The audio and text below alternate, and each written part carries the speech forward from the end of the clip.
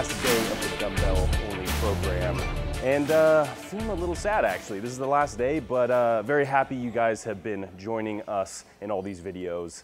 And I think we're just gonna get right to it. We're doing shoulders and traps today. We're gonna be starting off with the hang clean press. Now we've done this in the previous phases, as we said before. It's pretty simple. You're gonna be starting in the standing position here, and what you're gonna be doing is flexing in the hips, and you're creating that momentum to bring that weight up into this top position here by flipping your grip and then go right into the press here. So you're going to the clean, clean, and then press. So it's a pretty dynamic movement. It's pairing up different movements together. One is going to be kind of like that high row. You're gonna be flipping it and then right into the press there. So we're gonna bust these out and get these shoulders pumped up. Now, one of the mistakes a lot of people make in the hang clean press is they don't create enough momentum to carry the dumbbells up and clean them into that proper position there. They kind of just do an upright row and then press from there. And what's that gonna do if you just rely on all that upright row here and then press, it's really gonna exhaust the shoulders a lot quicker. You're not utilizing that the hip extension, the flexion extension there to help getting that weight into the proper position and then pressing from there. And one thing you have to remember too, if you look at the angle here, you're bringing the weight out, then flipping it, is creating that extra movement and actually inhibiting you from getting the full benefit of this exercise. So as they say, the shortest distance between 2 points is a straight line, and that's what you always got to remember. So you want to kind of create that straight line and then flip and then press. So if you follow that dumbbell, the path of the dumbbell, it's a pretty decently straight line. So try not to carry it out too much, because then you're exerting extra energy. There we go. So you gotta remember, it's that pulling action, flip right into the pushing action. Really create that, as you're pulling it, really bring those elbows nice and high, and then as you flip, drop them down to catch in that clean position, then press from there. So there's a few things, as you can see from the form, if you look in the video. It's not only the line of the dumbbell, but it's also the positioning of your arms. And then as the momentum, as you create that momentum with the pull, the push of the hips and the pull of the arms, that momentum as you flip, dumbbells will be weightless for you to flip and catch. As you perfect this movement, as difficult as it can be as far as exerting energy, it'll feel actually very comfortable.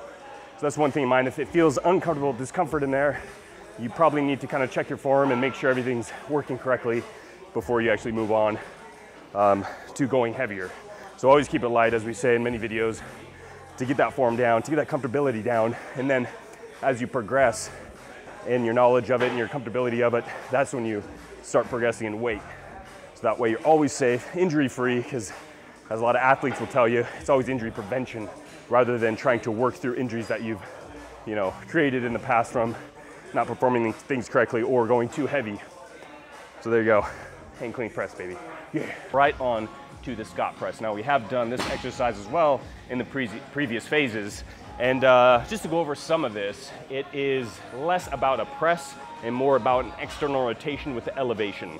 Now there'll be a little bit of extension in your elbow joint here, but not a lot. So this is really concentrating on taking the triceps, the press, the kind of secondary group that is involved in a press, out of the equation. It's more of the just the shoulders and traps that are involved here. So just gonna take the dumbbells and get into position. So this is the starting position here.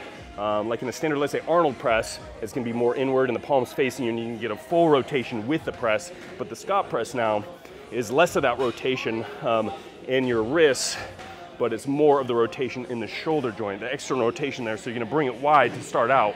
So you're gonna start here, bring it wide, and then elevate your shoulders. So this is depressing, this is elevating here, and you're gonna get a slight extension in the elbows here, and then bring it down. You can see there's kind of almost an arch to the dumbbells.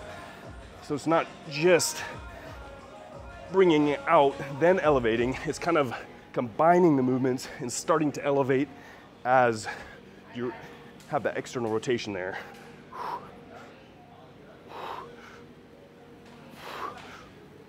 And as you see too, as the dumbbells come out and you're elevating, your thumbs are gonna be facing down here. So try not to have to keep the thumbs here and just elevate here. You're gonna kind of elevate through here. It's gonna make the movement a little bit more comfortable there. But this is pretty much the movement without the dumbbells, is here, bring it up, elevate. As you can see, kind of shrugging upwards, elevating those shoulders up. You're gonna really feel that really good contraction in the traps.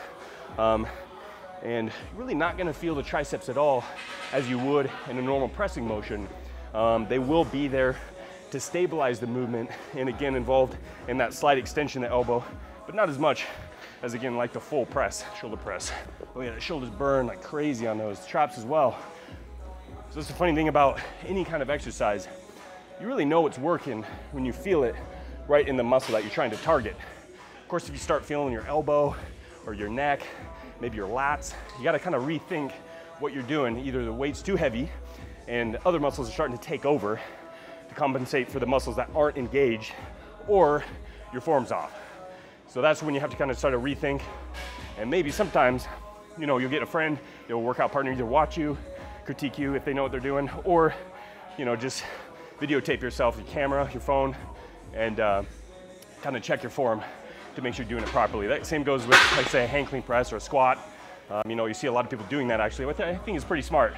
Because sometimes it's hard to just, you're only seeing that two-dimensional image on the mirror. If you're looking at yourself in the mirror, you don't really see anything else that's moving. So yeah, one, keep the weight light, even practice without weight to make sure, because a lot of times you can feel the muscles engage even without weight.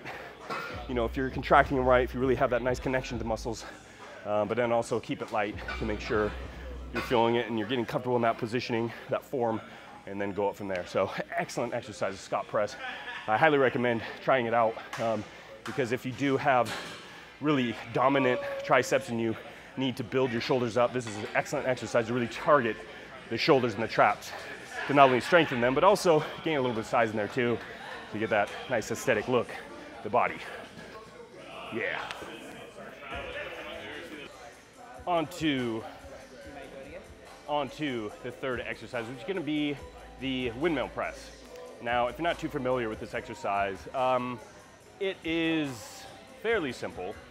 It is a press, but we're gonna add a little twist to it. You're in the standing position, but you really wanna start with a wide stance here. So it's kind of almost that pyramid we've talked about in the previous phases where it really gives you that nice base of support. And you're gonna be only utilizing one dumbbell. So you get into position, much like a normal press here, and legs straight, flexed, and you're just gonna be pressing it straight up.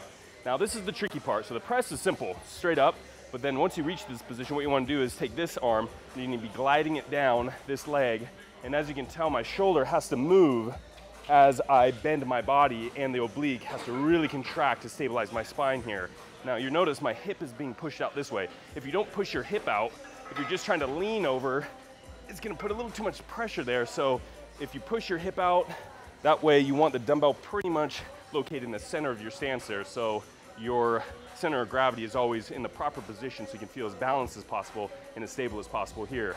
So we'll replay this in this position, standard press, push the hip out, glide that arm down, shoulders moving, go down as far as you can.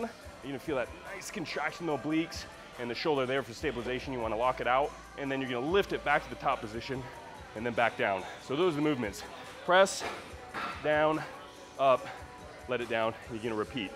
So once you kind of break it down, it's not too difficult as far as what you have to do. It's mainly just certain things to keep in mind.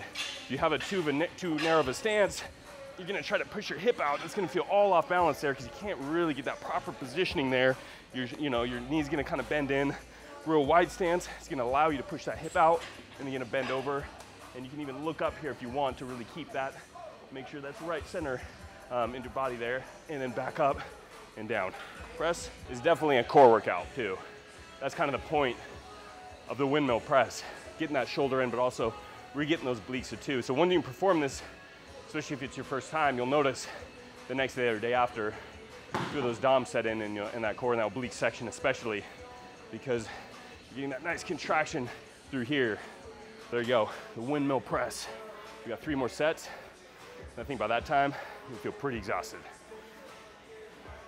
On to the next exercise, or I should say 3 exercises, because this is going to be a tri-set. it is going to be the front raises first, onto the lateral raises, and then immediately onto the bent over reverse flies. Now these are in isolation movements, all three of them, focusing on the anterior deltoid, the front here, the lateral head here, and then of course the posterior, the rear head of the deltoid there. So really trying to hit all three heads of the deltoid all in one go, and we're gonna be bringing down the reps slightly for 10 reps, but it's gonna be 10 reps each exercise, each movement. So we're gonna do 10 on the front raise, immediately on to 10 on the lateral raise, and then immediately on to 10 on the bent over reverse fly. So any kind of isolation exercise is going to try to target that specific muscle group as much as you can. You know, of course, you know, the full shoulder, all three muscles are going to be slightly involved in this kind of motion here, but it's just going to be putting a little bit more stress and contraction in the certain head of the muscle. So front raise, you can feel a little bit more in that front portion of the deltoid there. And a thing you have to keep in mind in some ways is positioning of your hands too. So if you're raising up here with the palms facing down, and if you feel a little bit of a discomfort in that shoulder joint, you can always rotate so your thumbs are facing up. And sometimes what will happen, it'll help open that shoulder joint up, so that way you don't feel as much impingement in there. So it kind of depends on, that's the good thing about the dumbbells, you know, with a barbell, you're constantly either gonna have to do palms facing down, pronated or supinated, but the dumbbells, you can kind of get that nice neutral grip, the palms facing each other, the thumbs up, to help create a little bit more comfort in the movement. Got a little twist in there, just a little extra movement.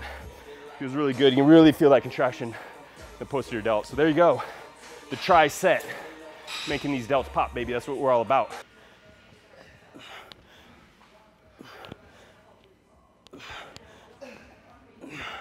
Oh yeah.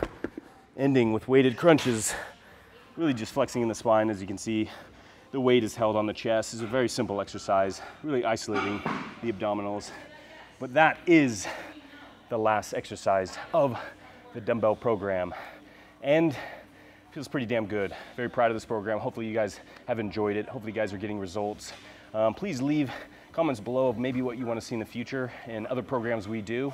Our other program that we're planning on doing is probably going to be primarily based with dumbbells and barbells. Really kind of classic lifts, real kind of simple, so that way everyone can benefit from it, and really everyone can use it too, because sometimes it's hard obviously when you include and involve a lot of machines or cables. Not everyone has that available, so we really try to make these programs to cover everyone, either at home or even at a commercial gym.